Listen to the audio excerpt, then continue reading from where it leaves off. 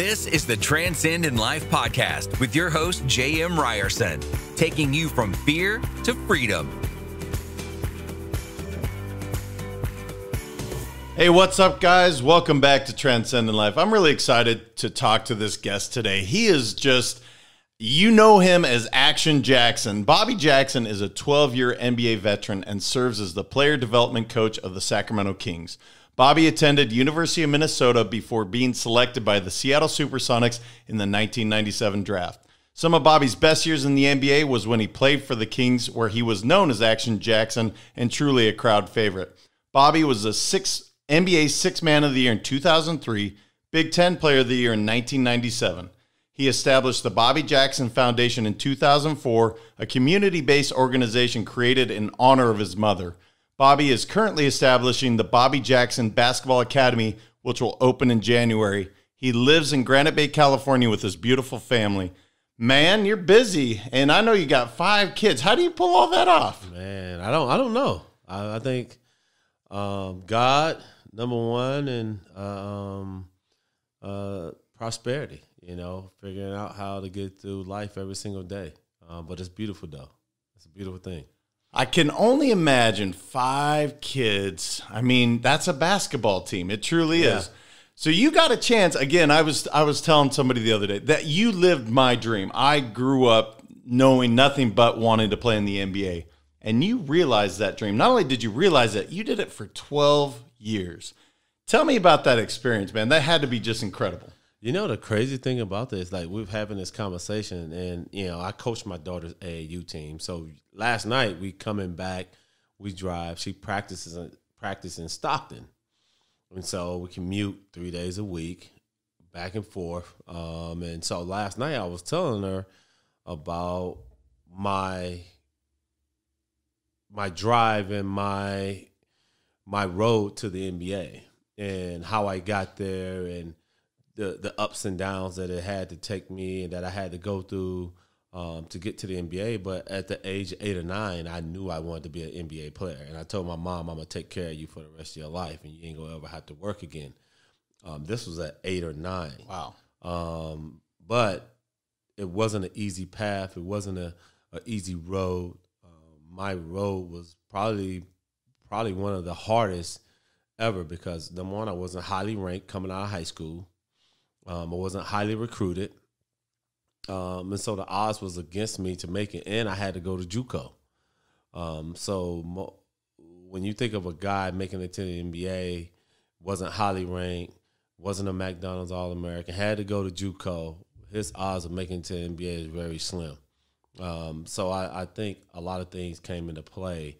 Number one, I was lucky. Number two, I was blessed, and I was an extremely, really good athlete. So all 3 of those things fell directly in line, and it kind of worked out from day one. So during that time at 8 or 9 to say, I'm going to make it, and then, again, going to a junior college, you don't hear of a lot of players going from junior college and eventually being the NBA guys. You just don't. There are a few, but it's not the path necessarily. You had to have some doubts at some point, or did you just always believe? No, I always believed. I think my will and my work ethic, it kind of allowed me to be a little bit different than anybody else, And I had to sacrifice hanging out, partying, drinking for the betterment of what those riches would be down the road. And I think any kid, if you're listening, I think the biggest thing, number one, you got to have a drive and you got to have a work ethic. Number two, you got to be able to sacrifice. Hanging out with friends, partying, you got to be committed. You got to be all in. And I think at the end of the day, it allowed me to grow, and I love working hard every single day. If you're not self-motivated, it's kind of tough to say that I'm going to be an NBA player. Some of those guys make it, but the ones that really make it are the ones that are self-motivated. And so I was self-motivated. I would get up, I would go to the park, I would play pickup basketball all day long. Whether it's rain, sleet, or snow, I'm out there working on my game. Well, and so not only did you make it, but 12 years, that's a long career, man. I mean, that is truly, guys, to me, I have this argument all the time with a good friend of mine. He's like, look, the secondary is the best athlete in the world. To me, NBA player is the greatest athlete in the world. It's not even close. And to do that for 12 years, you say being truly committed, and I talk about being interested or committed, that is true commitment. That is working day and night on your game, on your body. That's you can tell me more, but that's so impressive. I agree with you. It's super impressive to play 12 years in the league when people say you're only going to play 3. And then they saying, well, he ain't a point guard. He's too small. He doesn't shoot good enough, you know. And so for me, that kind of fueled me, and it kind of motivated me to get in the gym and work on my game. And understand what did I need to do and how I needed to develop myself, not just physically, but mentally.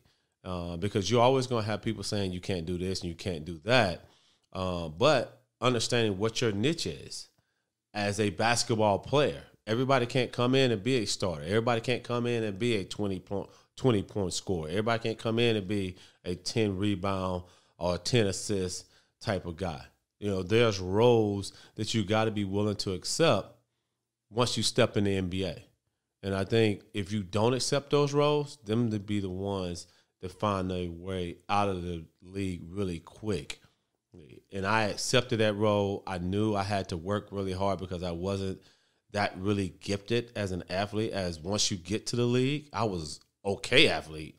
But when you come across Derrick Rose's, Russell Westbrook, those Stephon Marbury's, those guys that's really gifted and athletic, like now you got to work more harder to maintain, but to be a presence on the floor.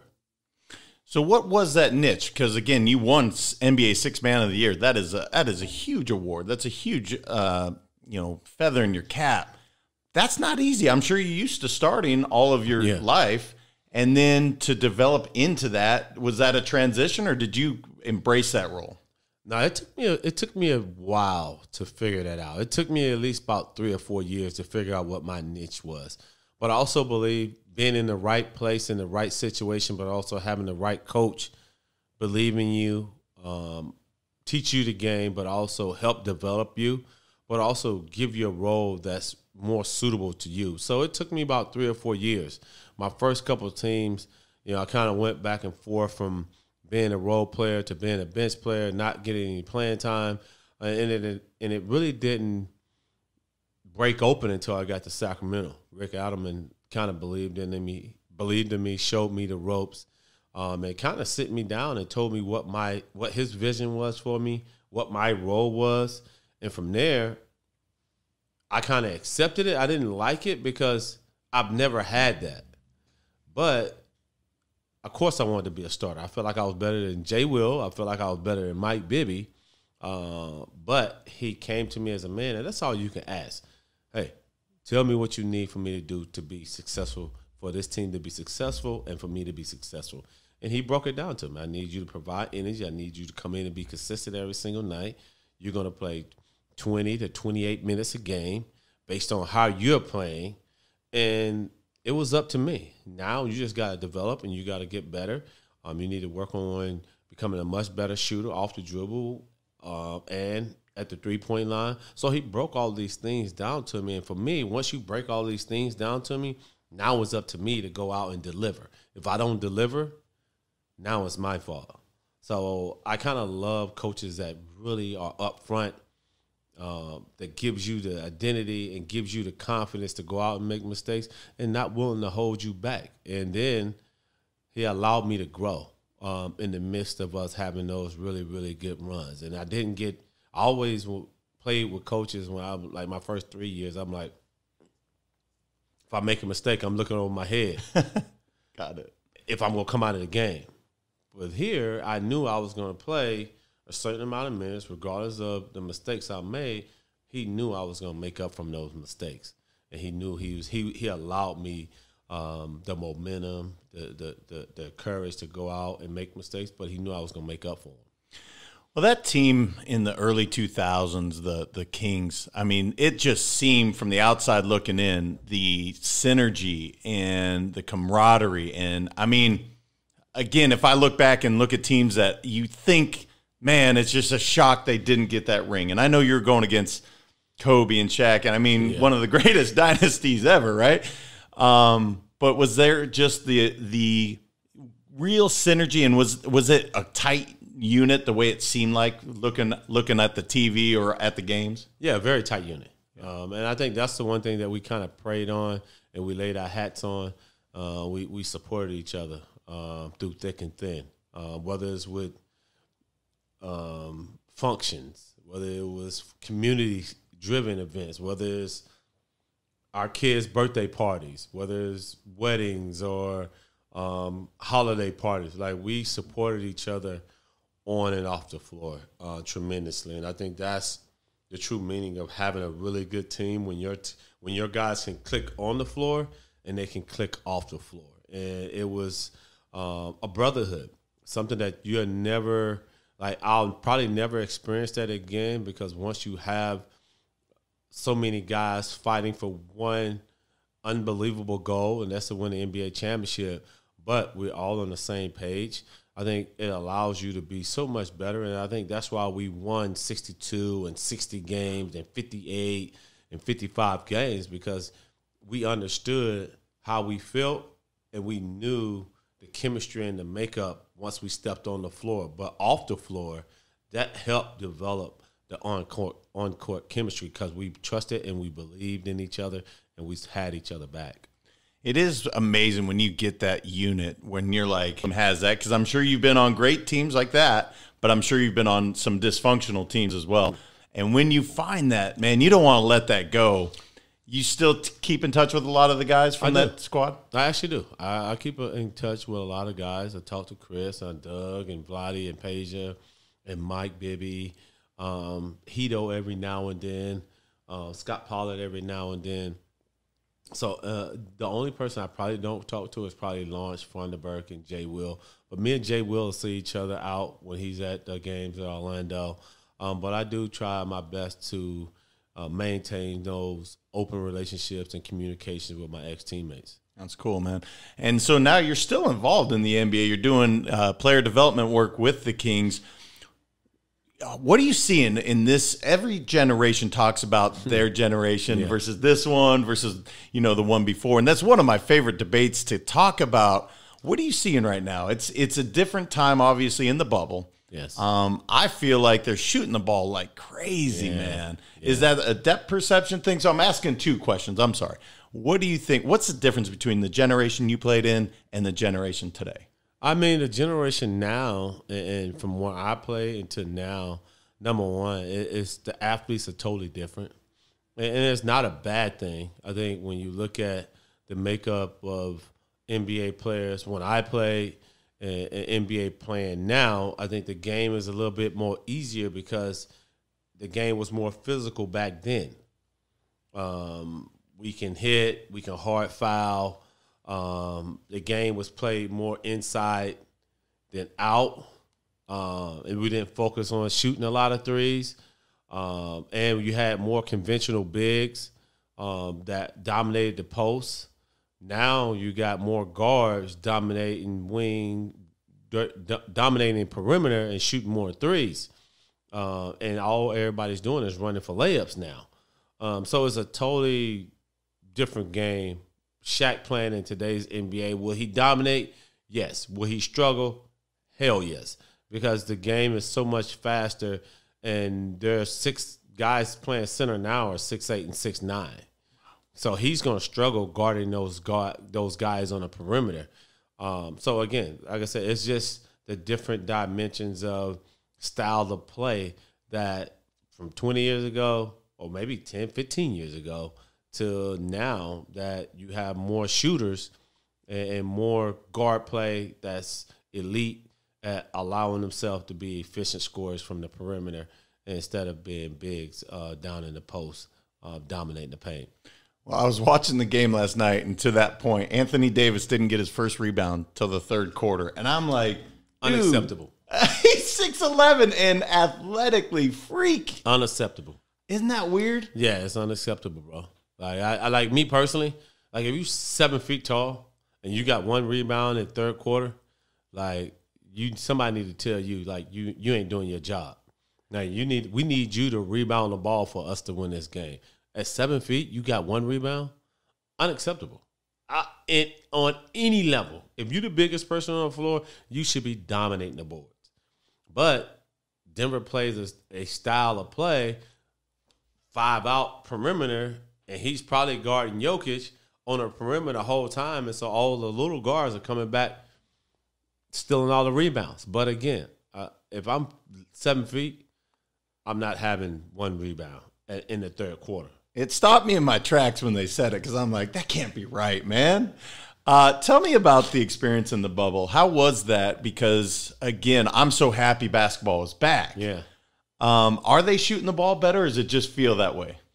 I think number one, I think the bubble was extremely great. I think the NBA did a great job of putting together a great product, but also putting together an environment where guys can feel safe at home, in a competitive environment where they're thriving. The living situation was awesome. The activities was awesome. The food was just okay. How was that coffee, man? Yeah, coffee was sucked ass. Oh, my God. It's probably the worst coffee I've ever had, the most watered-down coffee. But outside of that, I mean, I can't complain about anything, man. I think when you have a chance to go play in the bubble and do something special and do something that's never been done before in any type of sports history, to be a part of it was amazing. And I think the NBA did a phenomenal job at organizing that and putting that together. Yeah, it's been fun to watch for sure. Did you get out and shoot at all? And the reason I asked that, because you played in big arenas, that's obviously much smaller. To me, it feels like because the depth perception might be different. Yeah. Did you feel that at all? Yeah, it's definitely different. I think smaller arenas allows you to shoot the ball much better. Bigger arenas allows you to focus on the depth and the spacing. So I think that's why guys are shooting the ball extremely well right now, because the arenas feel like small colleges. And without the fans, you don't have a lot of yelling. You don't have a lot of anticipation. You don't have a lot of screaming and yelling and booing and all that stuff. So, and then playing in a smaller environment, court is regulation, and the facilities are nice. It's just they just don't have the spacing that normal arenas have. Again, like they said, the depth perception is not a huge issue. So that's why guys are coming out and playing amazing basketball, and they're playing at a really high level.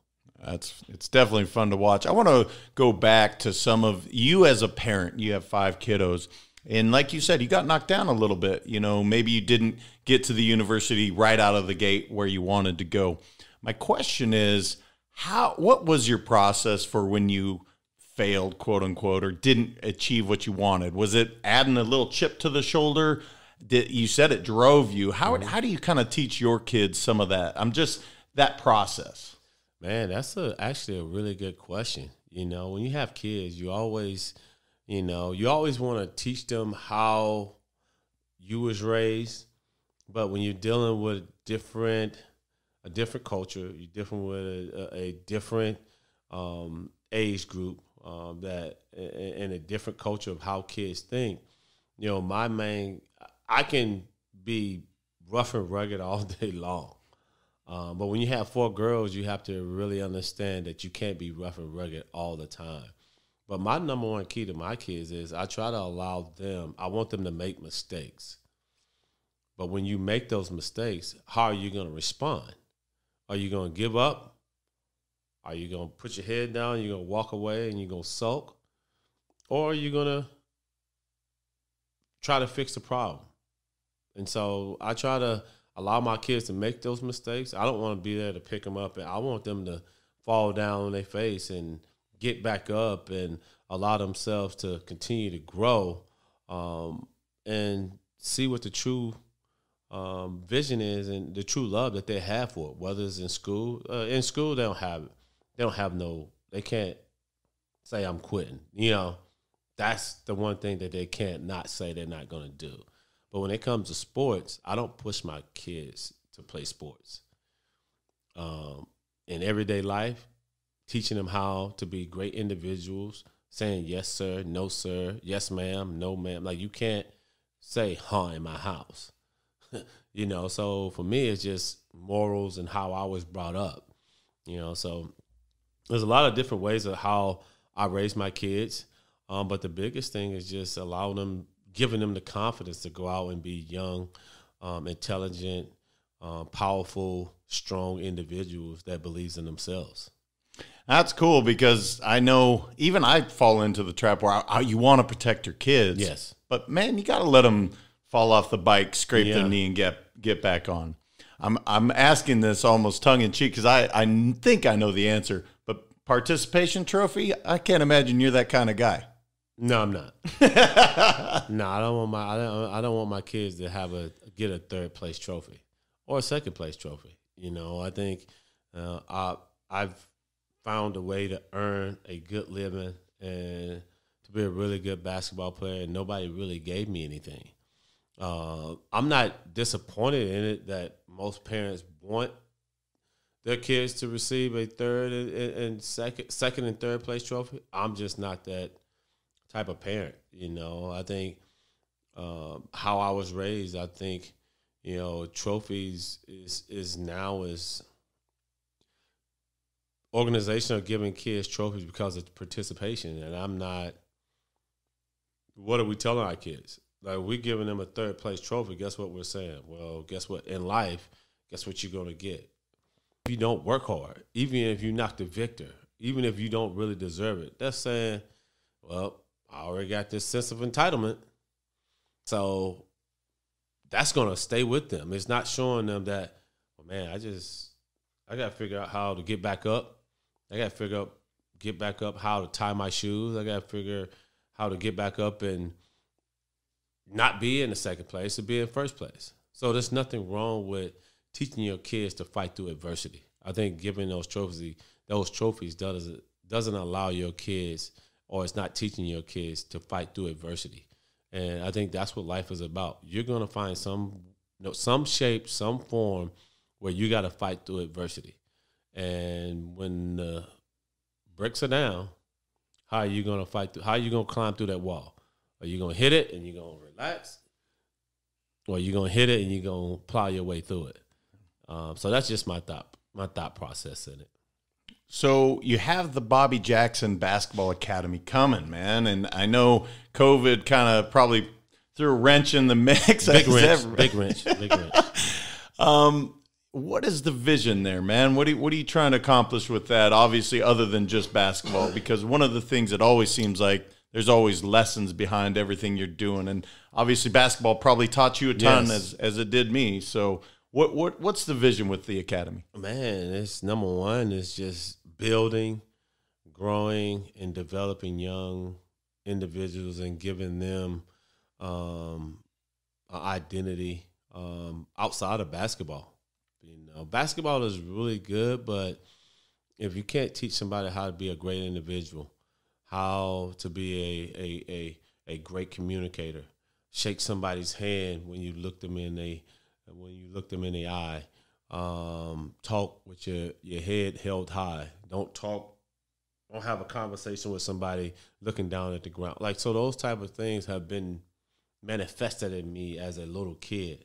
And so some of those kids don't have that type of structure or organization or discipline within their life. And so I think that's what the one thing that the Bobby Jackson Academy is going to bring. It's going to bring some structure. It's going to bring some discipline. It's going to bring some organization. But on top of that, the number one thing that it's going to bring is skill development and the ability to get better as a basketball player throughout the city of Sacramento. I've been here since 2000. This is my home.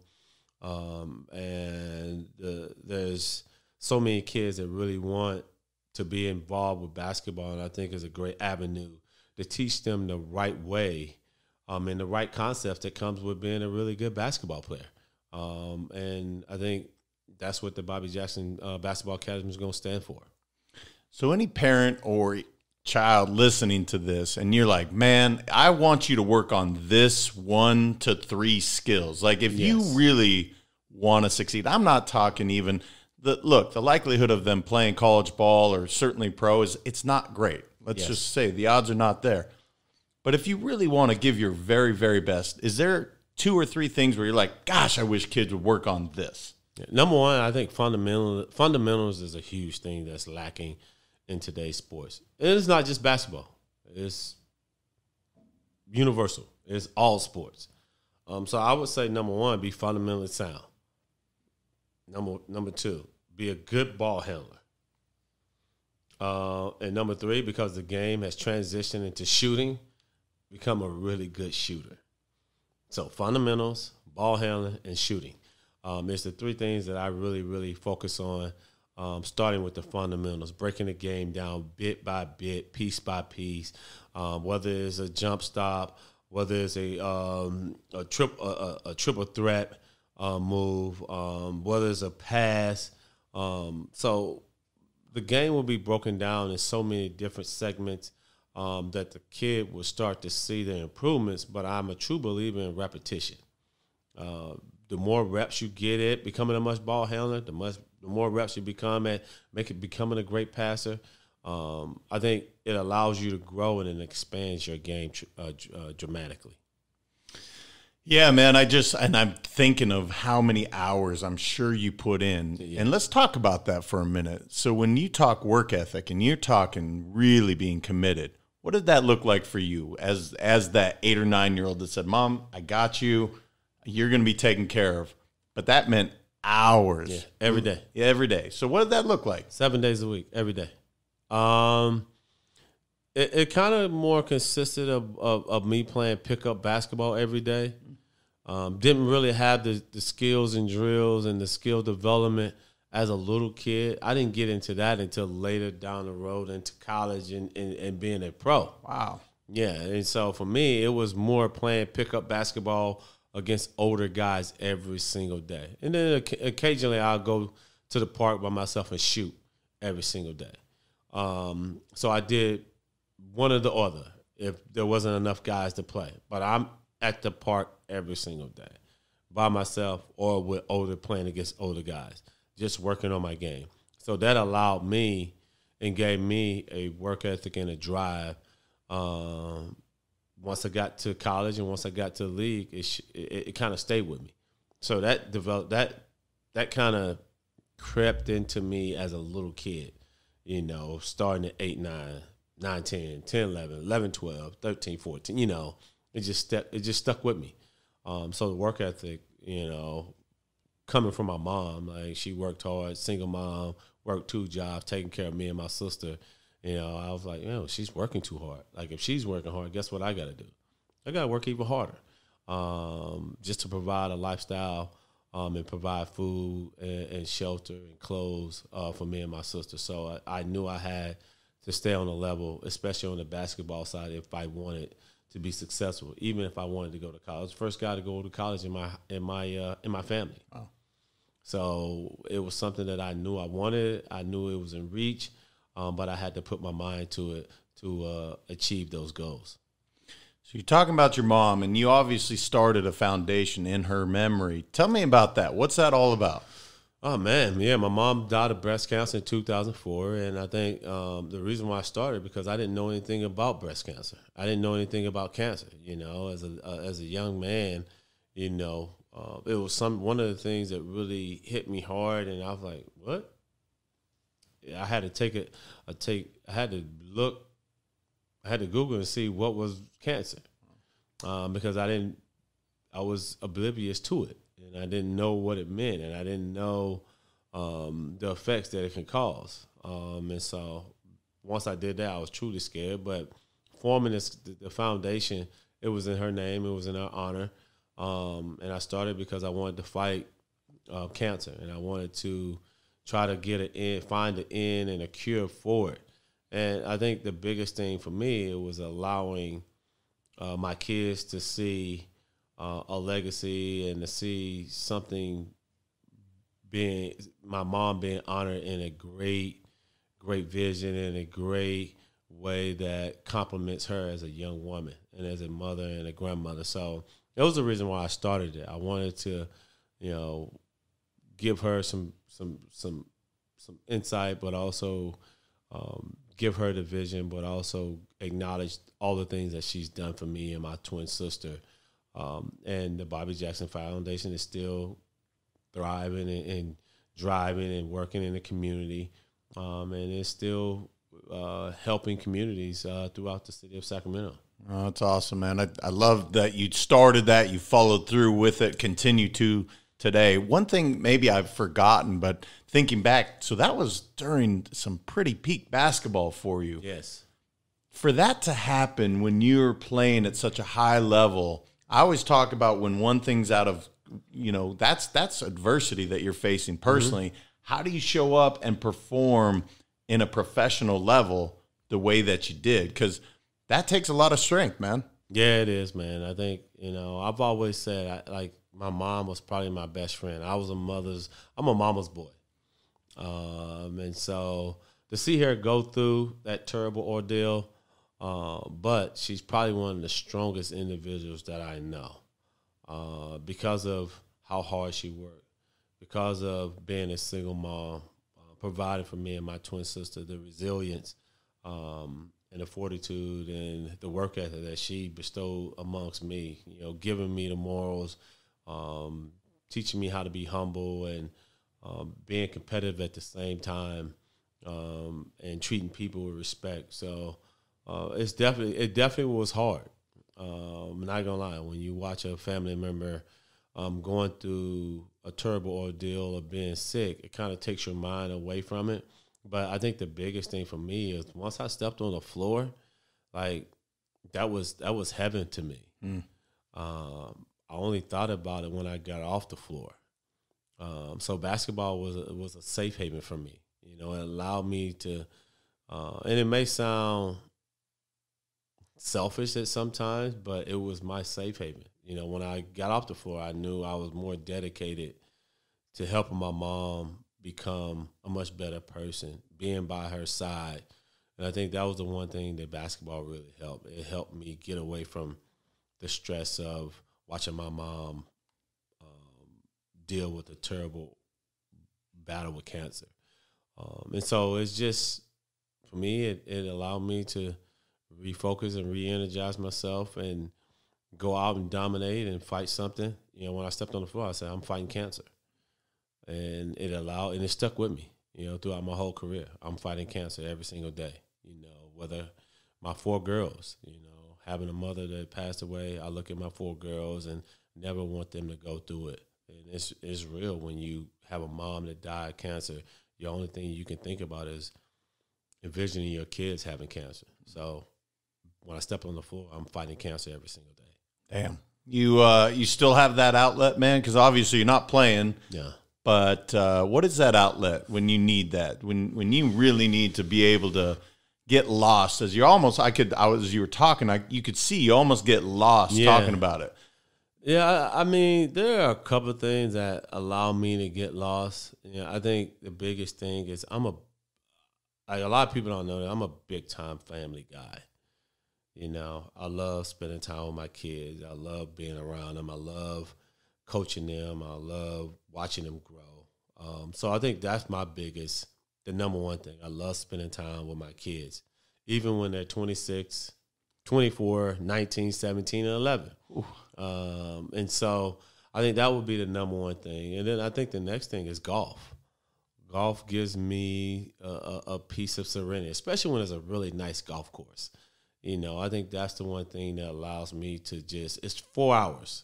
With my busy schedule, work, kids, golf is the one outlet that I know that I can just get away for 4.5 hours and I can just take in the outdoors. I can smoke me a stick and I can hit the golf ball and it's kind of like heaven to me. So those 2 things right there is probably my 2 things that allows me to get away and not reflect on a lot of negativity. It kind of brings a lot of positivity in my life. Yeah, he's a legit stick too, guys. I mean, I saw it with my own eyes from the tips. I think you shot like a 77 quiet from the tips. Maybe it was even better, man. That was probably the best time. That was my best score at Granite Bay, playing from the tips. And I kind of challenged myself. I like playing from the tips. I think the only way to become a really good golfer is play from the tips. And I've really focused on working on my game and mastering a couple of things, whether it's chipping and putting, but mastering my irons. Golf is something that I take pride in doing, but I don't want Doug Christie to beat me either.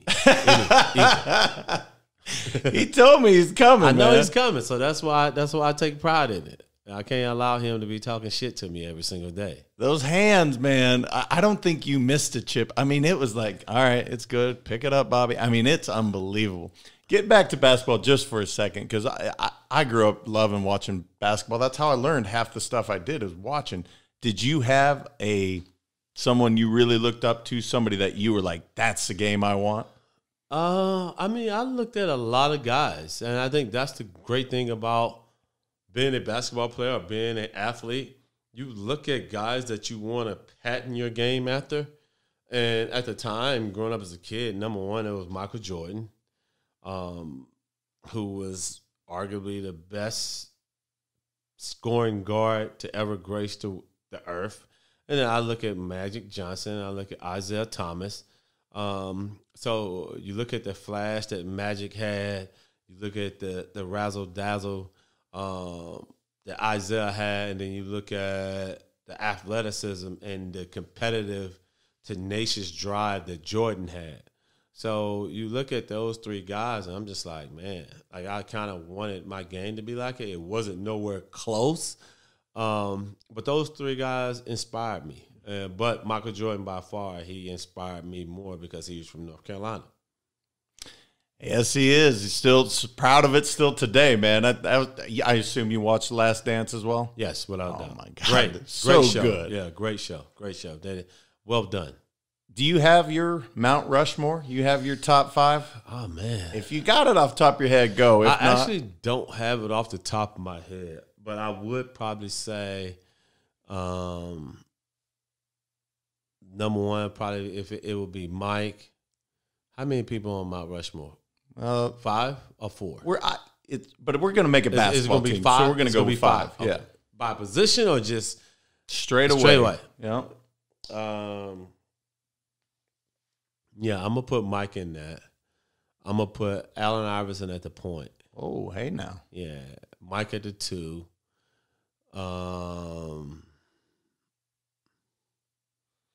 Kevin Durant at the 3. Wow. LeBron at the 4. He's just that big. He can play 4.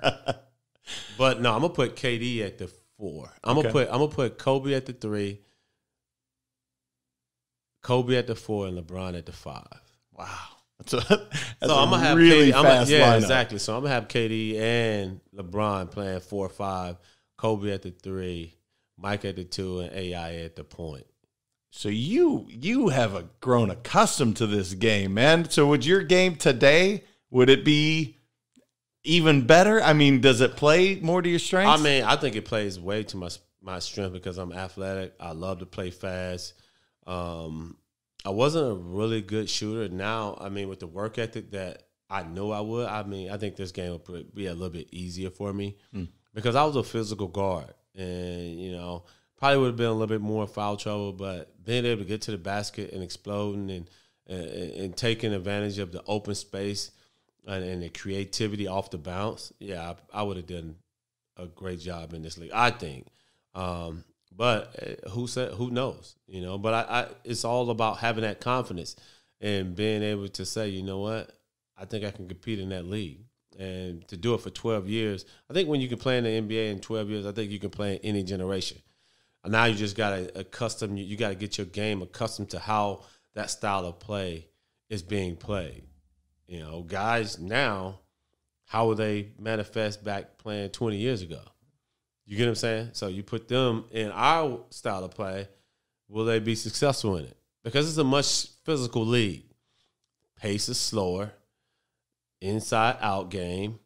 Now you're playing with more guards, more athleticism, more creativity, more guys that can shoot the basketball. Nobody shoot more mid-range games. Like, I was a mid-range shooter. That doesn't really exist much anymore. No more. So now I got to back it up, and I got to shoot from the three-point line. I think that adds a little bit more dynamic to me because I can get to the rim at ease. So now you got to back up and respect my speed. I got you. So now I'm going to be able to shoot it once I work on my shooting off the bounce. So I think I would have done great, but who knows? I know you would, and there's no doubt. I got to ask one more basketball question just because I'm always curious. Who is the toughest guy for you to check? Allen Iverson. Oh, man. Without a doubt. Really? Yeah, without a doubt. I always tell people that, like, when you have the ability to shoot 30 times a game, how in the hell are you going to be able to guard that? You can't guard anybody that gets an opportunity to shoot 30 times a game. 20 to 30 times a game is unbelievable. And then he's getting to the free throw line 10 to 12 times a game. And his speed and his athletic is probably more superior than any other guard that he's going to face. So for me, it was Allen Iverson. Man, he was so fast. I can't even imagine tough, trying to. Was he really? Was tough, yeah. Like, you couldn't punk him. You thought you was going to be physical with him. Like, that didn't bother him at all. Like, he just came to play. And that's the one thing I respect about him. Like, regardless of what everybody said about him, how he partied and how he drank, every single night. Came to show up. He showed up every single night. It's pretty amazing. I got to ask, just because I ask every guest, and it's my favorite question. Mm-hmm. It's a little more serious, getting off hoops for a minute. Yeah.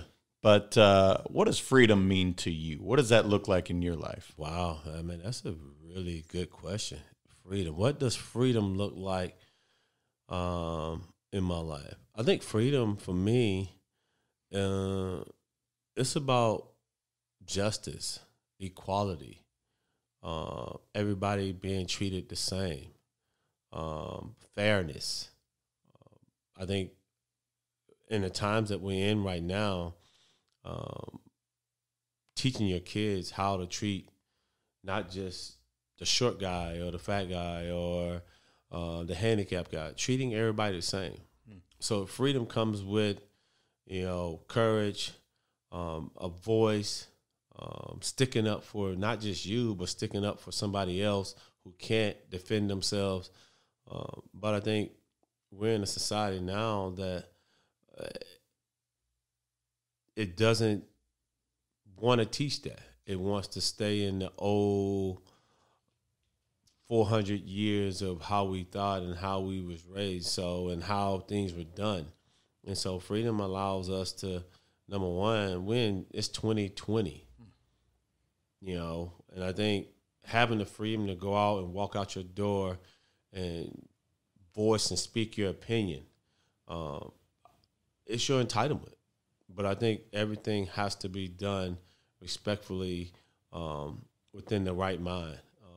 Being treated equal, I think that's the biggest thing for me. When my kids walk out that door, I want them to be able to be treated equal, and I want them not to be discriminated against. I don't want them to be humiliated because of their skin color.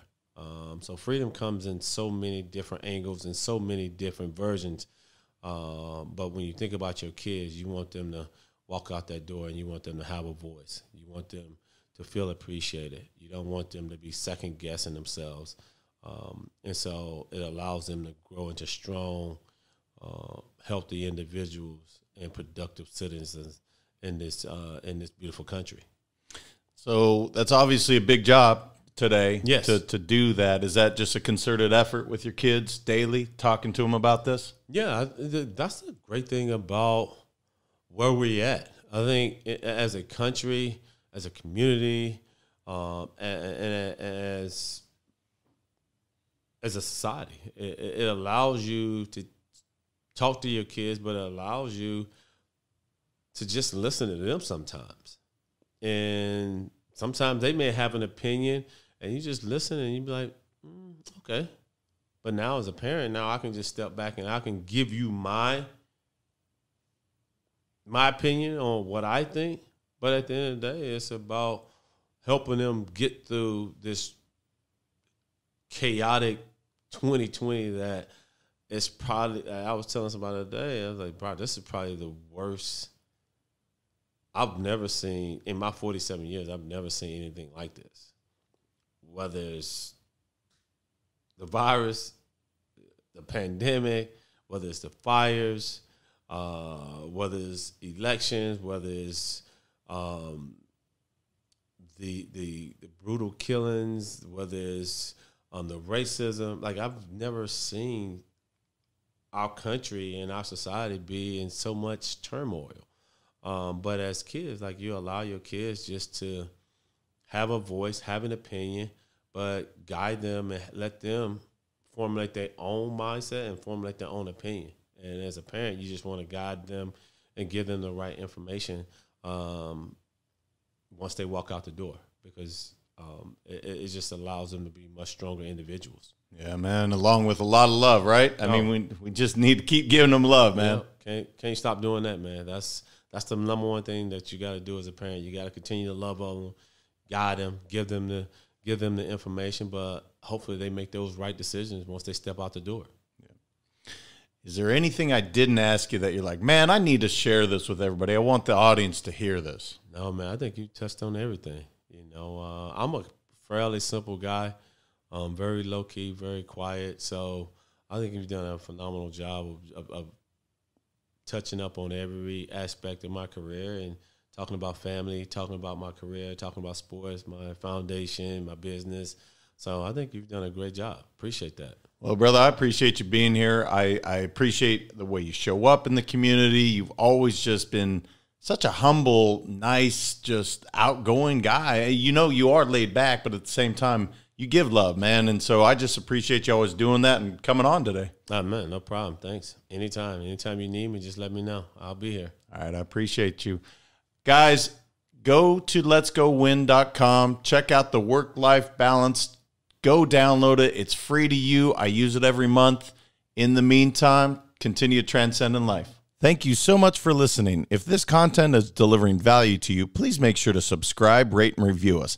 That helps us build this community, and that is what we are all about. Building this community as big as we can, helping as many people as we can, and deliver as much value as possible. Be sure to head over to transcendinlifepodcast.com for information on my coaching courses, and make sure to follow us on Facebook, Instagram, and LinkedIn at Let's Go Win 365. Let's go win and transcend in life. This is the Transcend in Life podcast with your host, J.M. Ryerson, taking you from fear to freedom.